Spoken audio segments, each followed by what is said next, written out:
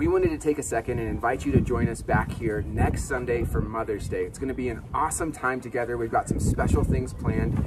In fact, we're starting today, and you might be like, what do you mean today?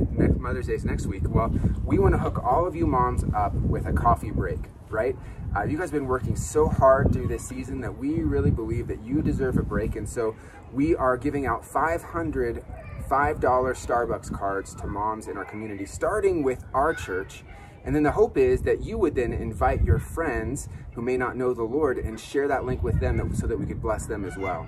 So here's the idea. You get the $5 gift card, but then you also get to take this opportunity and share that link with them, share the information with them, so that you can essentially use this as a way to love and bless those neighbors, those mom friends of yours, the older ones, the younger ones, any moms you know in our community though, the ones that you've been looking for a way to share Jesus with them, to let them know you love them, you care about them. So we hope you are blessed, and then you share that blessing with friends who don't know Jesus, the ones that don't belong to another church. Really use this as a way to share the gospel and share the love of Jesus with them.